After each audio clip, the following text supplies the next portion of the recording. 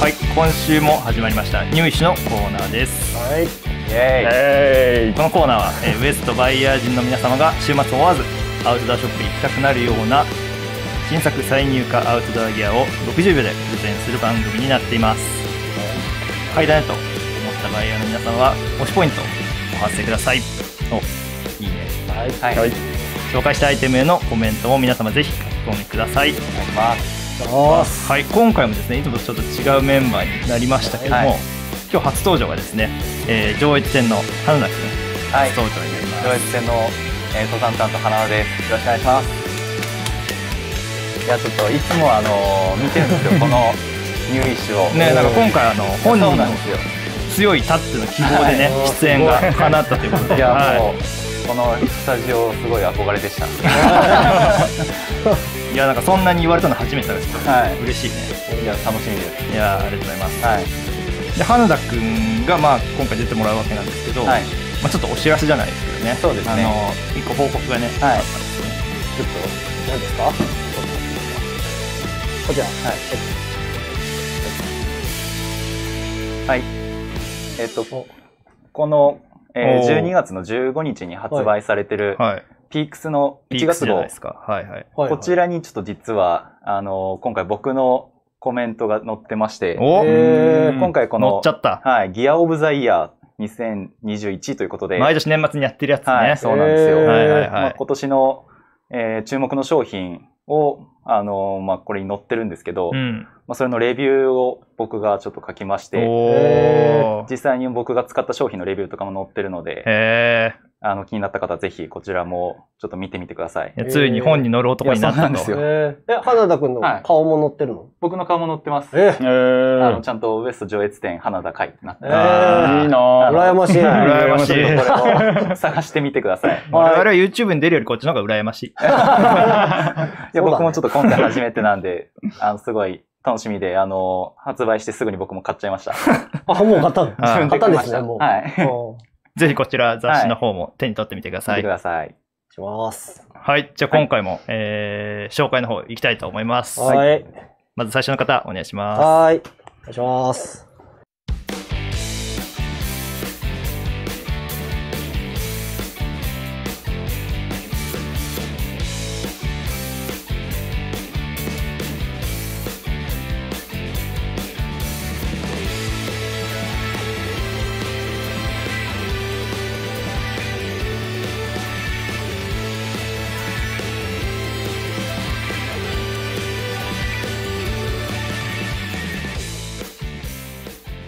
はい。私が今回紹介しますのは、ダーンタフのタクティカルブーツ、ヘビーウェイトになります。ソックスですね。あ、ソックスですね。はい。アメリカのバーモント州で、30年以上、親子3代にわたって、まあ、ずっと続いてるアウトドアソックスのメーカーになるんですけれども。ソックスだけのメーカーっていうのもなかなか珍しいですね。そうですよね。で、まあ、こちらの、まあ、メーカー名になってる、ダーンタフなんですけれども、こちら直訳すると、まあ、超強い。超強い。超強いという。シンプルすぎる。はい。もう分かりやすさしかないですね。そうですね。そちらの名の通り、まあ、とにかくタフさが売りの、ソックスメーカーになるんですけれども、まあ、見た目もね、かなり。ちょっとなんか肉厚で。そうですね。かなりかっこいいと思うんですけれども、まあ、こちらの公式のホームページ見ますと、穴が開いたらもう新品に交換しますよ。というふうにそれは歌っていまして、どれだけ使ってもですか？どれだけ使ってもだと思うんですけど。やっぱよっぽどじゃあ自信があるっていうことなんでしょうね、多分。まあかなり自信があるんだと思います。で、そういうふうに歌ってるんですけれども、返品されてくるのは、1万足中の7足。少ない。だけほぼないじゃないですか。記載されてまして、ダーンタフのソックスが、まあいろいろなカテゴリーがあるんですけれども、まあその中でも一番タフなモデルですね。タクティカルってタクティカル、はい、モデルになりますね。まあタフでクッション性も高くて、体温調節とか、まあメリノール使ってるんで、体温調節とか、防臭、後期の機能もしっかりついてますよっていうものになりますね。これ今うちですごく売れてるんですけど。ああ、そうなんですか。はい。うちのね、スタッフ、この前6足まとめ買いしていきまして。誰ですかね、一生分。一生分です。菅谷というスタッフなんですけれども。名前が。そうですね。6足、まとめ買い。なんか一生靴下いらないんじゃないですか。そうですね。だから前に一足買って、ものすごく良かったみたいで。そうなんですか。はい。まあ、そのくらいハマる人は、そのくらいハマるっていう、ものになりますね。はい。はい。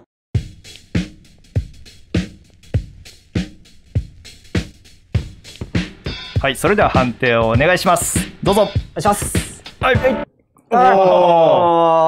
いきなり3票ましたね。みんな優しいですね。優しいですね。優しいですね。これ、じゃあまず横田さんいかがでしたか？そうですね。まあ私物を大事にするというポリシーがありまして、靴下も穴が開いても、繕って。すごい。縫うっていうことをしてるんですけど、この靴下を履けば繕う手間がない。いや、本当ですね。そうですね。それを考えると。それが省かれるかもしれない。すごく、ちょっと一足欲しいですね、これ。お願いします。買いきます。はい。じゃあ、花田さんいかがですか？いや、そうですね。メリノウールっていうと、やっぱり素材として、機能あると思うんですけど、やっぱり破れやすかったりとか耐久性の、脆さがちょっとデメリットかなと思うんですけど、そこがもう超強いっていうことで。超強いんで。超強い。で、もう言ってますからね、超強い。破れても新品と交換してもらえるっていうのは、登山だったら割ともう信頼がおける靴下じゃないかなと思いますね。そうですね。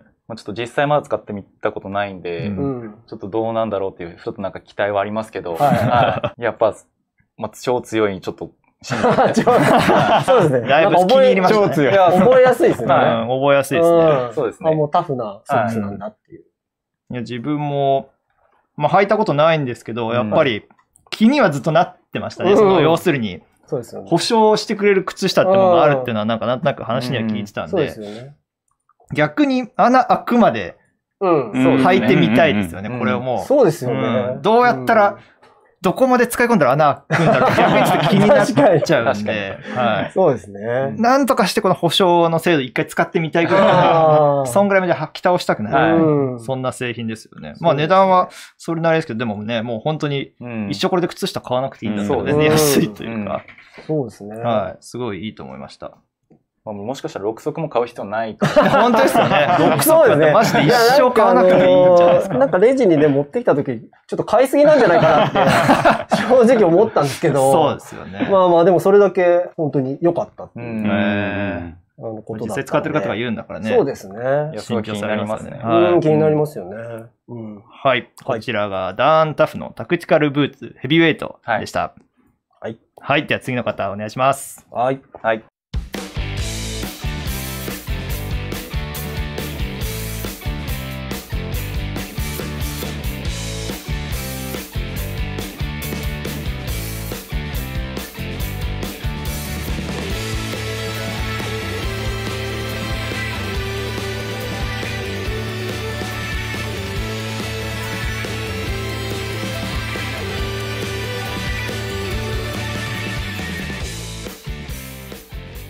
はい。じゃあ僕が今回紹介するのは、アークテリクスから出てるラッシュ SK32 ですね。バックパック。はい、バックパックです。はい。こちらは、アークテリクスのラッシュシリーズ、滑りのシリーズの、滑走系。はい。SK というのはスキーとスノーボードの、バックパックですね。のシリーズになります。そうなんですね。はい。で、こちらが32リットルで、その SK という通り、スキーとかスノーボードを取り付けれるような、こういう横にも付属のベルトみたいなのがついてます。ので、スキー、スノーボーディング、これでいけることができて、滑りにすごい特化してるバックパックなんですけど、一言で言うと、これはもう、シンプルイズベストって感じですね。おー、なるほど。シンプルイズベスト。シンプルイズベストですね。もう本当に必要最低限の、いらないものをすべて削ぎ落としてできた、バックパックになってます。なるほど。はい。で、軽さもこれは軽量で、この32リットルの方が900グラムですね。1キロ切っちゃってる。はい、1キロ切ってます。それは軽いですね。はい。ちょっと仕様を見ていただきたいんですけど、この横のところですね。だいぶでかいジッパーが。まずメインのところが、ここがロールトップ式になってますね。上はロールトップ式なので、サイドのバックル外して、ここも結構マチがあるんで、広いですね。広いです。これ32なんですけど、だいたい40ぐらいまで、40リットルぐらいまでは、開ければね、そうですね。いけますね。で、ここが、メインになってて、ここからアクセスすることもできますし、でさらに、サイドですね。このサイドもメインのところ、すごい大きい。ここもメインのところに横のアクセスなんですね。アクセスあります。でここがメインの機室のアクセスで、その横に、こっちがアバランチギアですね。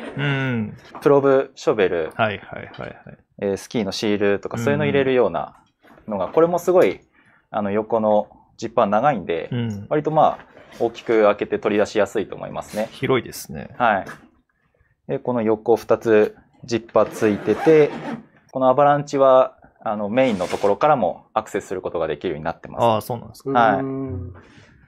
で、本当に、シンプルイズベストっていう感じなんですけど、この、付属でこういうベルトがついてます。ちょっと細いですね、なんか。これ、本当にその軽量化ですね。軽量化で、こういうベルトになってると思うんですけど、これ全部取り外して、何もない状態にすることもできますし、スキーつけるときは、こういったのを使って、サイドに、A フレーム式でもつけれますね。っていう風になってます。いろいろこういう風にループがいっぱいついてるんで、割ともうその使用してる方のアイディア次第で何とでもこうなるようなバックパックですね。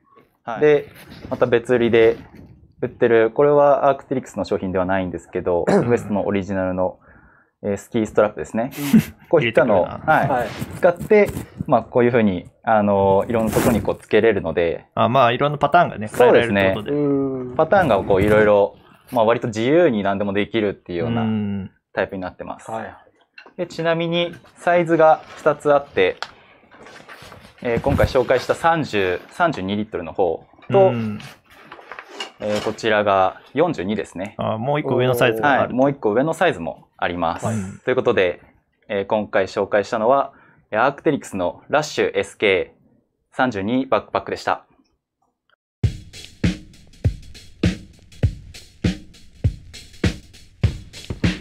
それでは札の方を上げてください。どうぞ。危ない。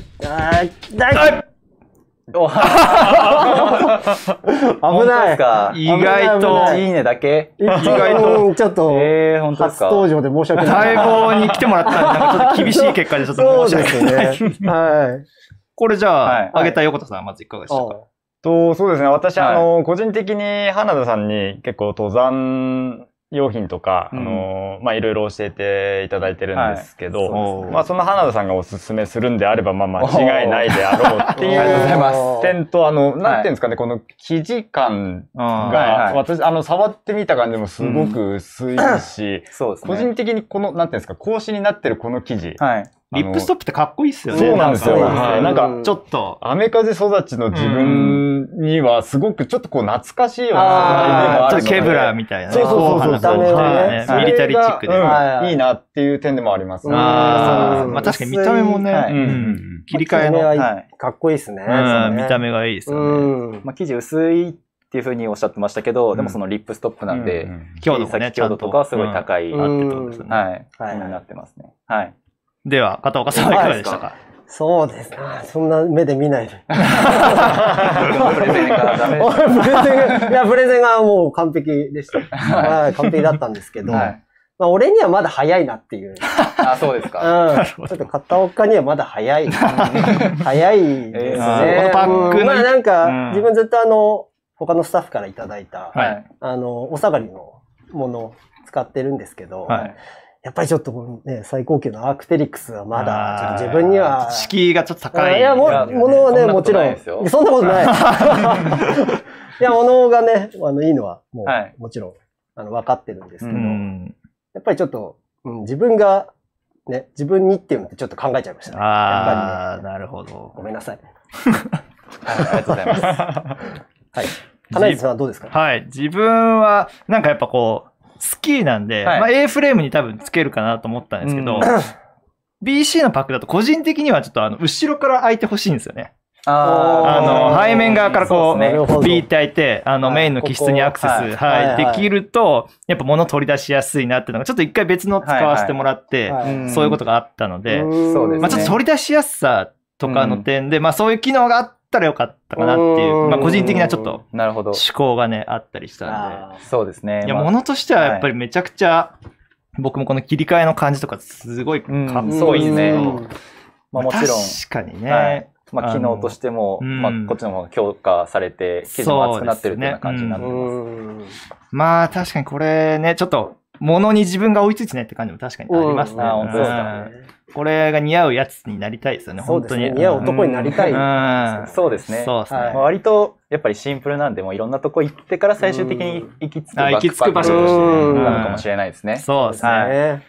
ちょっとこのパックに似合う男になるように出直していきたいと思います。お願いします。お願いします。ではこちらはアークテリクスのラッシュ SK32 バックパックでした。はい。はい。じゃあ最後、横田さん、お願いします。お願いします。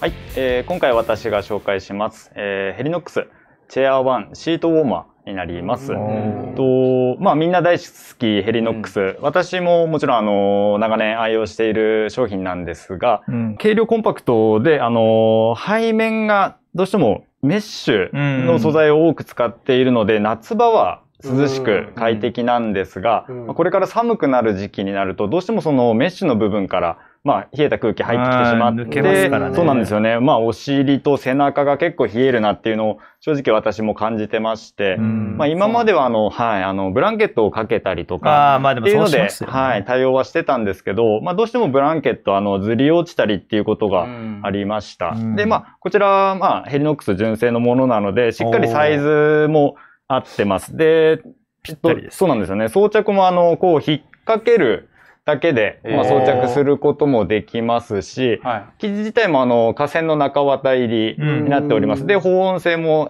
しっかりあります。で、中綿はポリエステルを使っているので、まあ、ご家庭でも丸洗い洗濯することもできるので、はい。できるんですね。そうなんですよ。なので、まあ、汚れても、ご家庭でケアできます。はい。で、こちら嬉しいことに実はリバーシブルになってるんですよ。そうなんですね。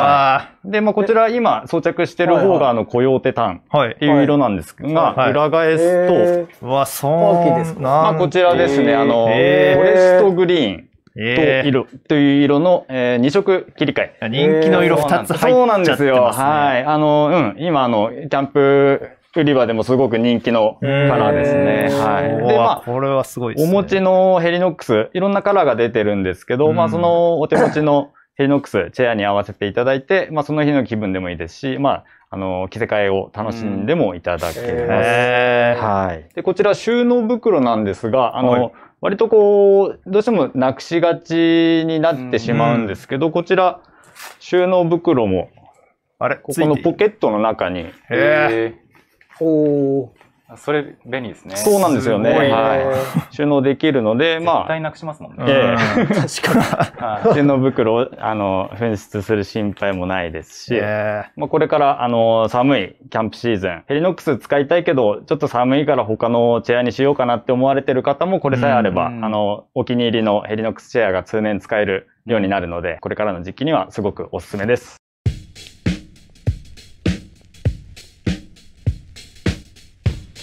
はい、それでは札の方を上げてください。どうぞ。ありがとうございます。いや、もうこれはちょっとね。上げざざるを得ない。いや、してやられましたよ。やられましたね。いや、まずそのリバーシブルっていうのでみんな、いや、そうですね。みたいな。あの時にちょっともう、心が持ってかれてましたね。これはもうプレゼンがもう素晴らしかったですね。ありがとうございます。そうですね。これじゃあ、花田さんいかがでしたか？いや、僕ちょっと、まあその、あげないっていうのをちょっと憧れてたんで。何のそうですね。ちょっとそれもやりたいなと思ってたんですけど。批評家としてね。はい、そうです。でもちょっとこれ本当にあげざるを得ない。いやね、そうなん僕も買ったんですよね、チェアワンを。そうですね。なんで、もうぴったりだなと思って。で、まあその収納袋もちゃんとしまう場所があって、まあ本当考えられてる商品だなと思いましたね。そうですね。片岡さんいかがですか？いや、もう本当にあげざるを得なかったですね。自分はヘリノックス持ってるんですけど、やっぱなんか雪中キャンプの時とか、寒いですね。なんかお尻冷たいなって思ってたんで、いや、これがあれば、もうお尻があったかいですもんね。いやはい。でも、もうやっぱりリバーシブルにちょっとなれましたね。お値段も買いやすい。いや、本当ですね。お値段なんで。安いですね。はい。あげざるを得なかったです。はい。ありがとうございます。いや、ほんとこれ、自分もやっぱりもうね、演出にやられましたね。最後にそれ持ってくる。そうですね。僕正直本体、ヘリノックス持ってないんですよ。持ってないんですけど、持ってないけど。持ってないけど、でもやっぱ、サンドの飯よりリバーシブルが好きなんで、ちょっとそれにもうやられちゃって。そうですね。収納袋もちゃんと入るところがあって、いや、これはちょっと、もう1本も2本も取られましたね。いや、やられましたね。見た目もなんかね、中綿入りのジャケットみたいで可愛いですね。そうですよね。確かに。普通のヘリノックスのちょっとシュッとした感じとは違って、あったかそうで、見た目もキャンプサイトにあっていいかなと思いました。いや、もう買います。僕も買います。ありがとうございます。いや、ここでもう2人お買い上げと。いや、素晴らしいですね。こちらがヘリノックスチェアワンのシートウォーマーでした。はい、今週はじゃあこちらの3点以上になりますけれども、花田さんいかがでしたか、今回は。いや、めちゃめちゃ楽しかったですし、よかった。まあちょっと僕の商品が1個しか上がらなかったのが、一番不本意な結果で。いや、ちょっと申し訳ない。はい。ちょっとまた次もリベンジでいただいて。いや、ぜひね、またリベンジで、出演していただきたいなと思ってます。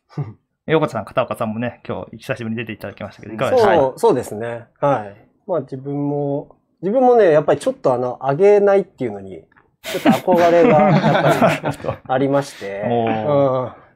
ごめんね。憧れで僕の上げなかったんですか？いやいや、違う。でもね、ごめん。まあそうですね。はい。しっかり理由がありましたね。理由がありました。まあ。はい。では、今週は以上になります。また来週お会いしましょう。ありがとうございます。ありがとうございました。ありがとうございます。